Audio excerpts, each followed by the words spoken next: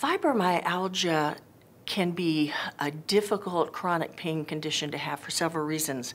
Number one, there's a bit of a stigma attached to it. Women feel as if they say the word fibromyalgia, they're being judged or marginalized for that as having a more hysterical type condition, when the other difficulty with fibromyalgia is that there is no one test to show that you have that condition. It's more of a rule out.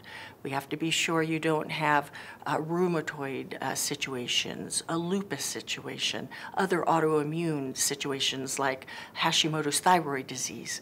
Once all those are eliminated, we can focus more on the fibromyalgia.